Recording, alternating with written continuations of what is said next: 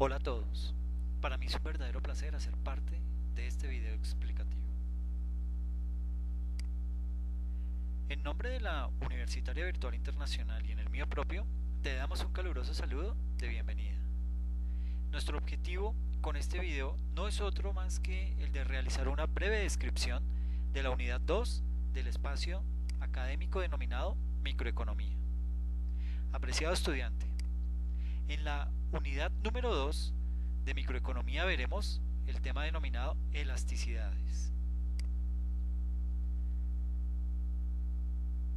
Y dentro de este tema nos hemos trazado los siguientes resultados de aprendizaje.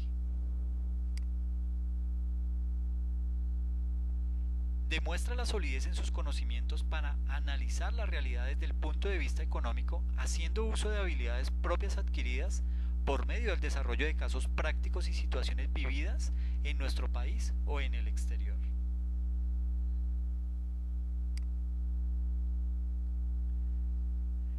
El segundo resultado de aprendizaje se orienta a: interpreta y compara temas de actualidad y relevancia económica que afectan el diario vivir de las personas en nuestra nación con base en destrezas adquiridas. Y para alcanzar estos resultados de aprendizaje, cubriremos los siguientes temas dentro de esta unidad. El tema número 1 que vamos a cubrir se denomina demanda respecto al precio. El tema número 2 dentro de la unidad número 2 de microeconomía se denomina elasticidad puntual, gasto total. El tema número 3 se denomina ingreso de la demanda. El tema número 4 se denomina cruzada de la demanda. Y el tema número 5 se denomina precio de la oferta.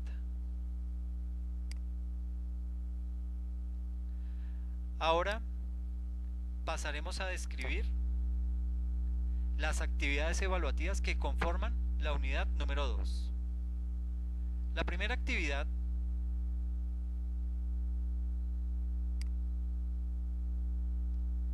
se denomina oferta, demanda, punto de equilibrio, excedente de productores y excedente de consumidores.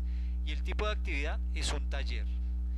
Tomando como base la dinámica del espacio académico y teniendo en cuenta que esta es una asignatura netamente práctica, lo invito a desarrollar este taller en donde usted podrá aplicar no solo lo que ha aprendido en este espacio, sino que también va a encontrar la aplicabilidad de fundamentos matemáticos para el desarrollo del ejercicio.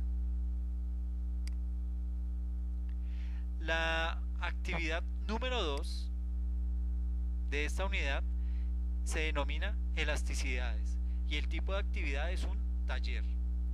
Por medio del desarrollo de esta actividad evaluativa usted va a darse cuenta de todos los posibles factores que pueden llegar a impactar de manera directa o indirecta el consumo de un producto y los criterios a tener en cuenta por parte de los consumidores al momento de sustituir un producto por otro.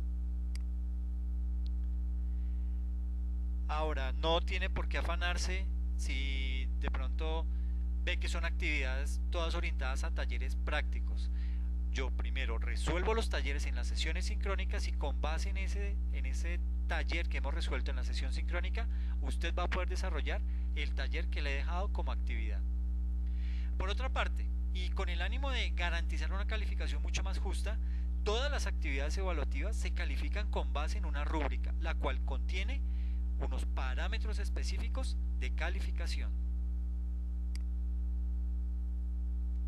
No me quiero despedir sin antes invitarlo a que una vez culmine de ver este video, consulte el siguiente video en donde explico en qué consiste la unidad número 3 de microeconomía.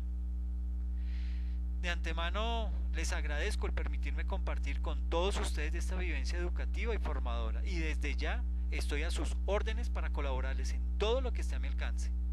Cuenten conmigo.